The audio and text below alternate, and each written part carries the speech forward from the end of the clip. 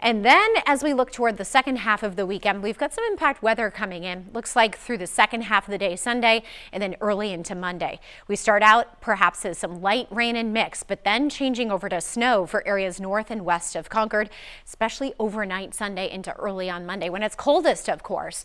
And so areas north and west of Concord, it appears, could have some plowable snow. Look at this. By 8, 9 o'clock Sunday night, it's snowing heavily north and west of Concord. And so that's where we'll pile up because it'll snow there for pretty much the entire overnight period.